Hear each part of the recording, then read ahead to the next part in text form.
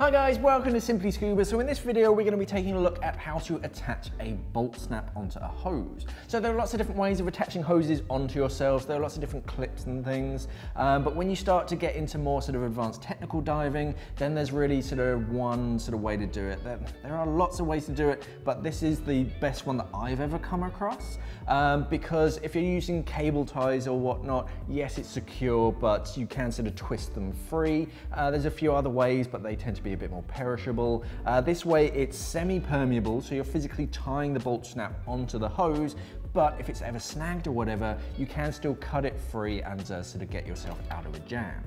So this is how I like to attach the bolt snaps onto my hoses. Let's take a look and see how. Okay, so this is what we're aiming for. So this is my my submersible pressure gauge. So on that, I've got a large sort of eyed bolt snap on that. I tend to have it about a fist's width away from the main thing, and that's what I'm going to do on the second stage as well. It just gives you a decent sort of control. It's really easy to find, and it's easy to control and sort of locate that bolt snap. So so we're tying it off using just standard line that you get on a traditional spool, which is one reason why I think that they sort of overspin it. But it just means that when you get a brand new spool, because you have so much excess line on it, I usually sort of take a lot of time and take a lot of that excess line off of it, and then I can use it for this kind of thing. So you're gonna need some line. I'll cut that off and show you sort of how much you need of that. You're gonna need a knife, obviously, a decent sharp knife. You're gonna need a lighter just to trim up the ends and make sure it's nice and secure. And of course, you're gonna need a bolt snap. So, for your gauges, I tend to have a large eye bolt snap. For your second stages, for any accessories like a torch or a reel or something, I tend to have a small eye, just so that it's a bit more compact, because you don't need to control it by putting your finger through the eye. You just need to be able to sort of attach it onto something. So you don't need a whopping great big bolt snap. A small sort of dinky one will do. Okay, so I'm just gonna put that away for one second. So when we're attaching it onto a second stage, we're going to have it about a hand's or a sort of closed fist's distance away. But first of all, we're going to measure off how much line. So I tend to cut off from the tip of my finger down to my elbow. I tend to use about that much. If you want a little more slack, that's fine, but that's usually a good sort of starting point, and that way you're not wasting too much. So I'm just going to cut that off, and then trim up these ends with a lighter, because these will just fray. It's best to use really dry line. Mine's a little bit wet from my previous dive. So just melt it off, and then I tend to flatten it against the metal section of the lighter, and that way it can't sort of fray, and it makes it a little bit easier to thread through things. Same again on this one. Just gonna tidy that up. Wait until it's bubbling, and then push it against the metal. Okay, so now we're ready to start. Put that to one side. So find the middle of the line, and you're going to pass that through the eye of the bolt snap, and then over the bolt snap to create that kind of knot. Okay, now we can start. So again, measuring about a fist's distance away from the second stage. That way you know exactly where it is. It's more natural to the touch, so you can find it easily, and you can control the second stage and clip it off really easy. So we're gonna pass that under the hose, and then back through the eyes, or the eye of the bolt snap, and try and make it as neat and tidy as possible. You're only gonna do this once, really. Just double check your distancing, so that's fine. And then we're gonna go around the hose once more, except this time we're gonna go through the eye. Just gonna tidy that up a little bit.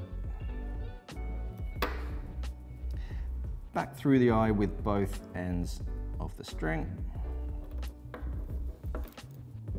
pull it nice and tight because you don't want it sliding around. You want that to stay exactly where it is on the hose. If that bolt snap just slides along that hose, it's not really doing its job.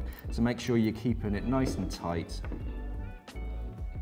And then this time, instead of going under the hose, we're just going around the eye of the bolt snap. I'll try and do it so you can see on this one. And then on this side, you're just going to tie a square knot. So one under the other, and pull it nice and tight. Finish off that square knot by doing it again. And then flip it to the other side, again around the side of the bolt snap. And this really sort of pulls everything together, keeps it nice and tight. If I just turn it around so you can see. Again, another square knot underneath that. Pull it nice and tight. And then finish that off. And pull that tight. So this is where you might want a little bit more sort of slack so you can really get some kind of leverage on that. But if you don't want too much waste, you can just have that length line. Okay, cutting it off. If you leave about 1 centimeter of line where you cut it off, because we're going to have to melt this down. Just do that side first. And you want to melt it down not just to sort of seal that, stop it from fraying. You want to melt it down all the way down to the knot. So that way, even when the line gets wet, and even when there's kind of tension on the line, it's not going to sort of pull through because you've got this massive melted plug on it. And then again, just flatten it down to the knot. Wait a second, and then that's sort of nice and secure. Do the same on the other side. So we're just going to cut that off about 1 centimeter away from the knot. Of course, be super careful that you're not going to burn your hose.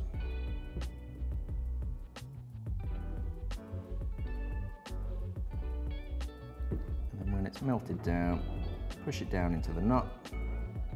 Wait a second for it to sort of seal.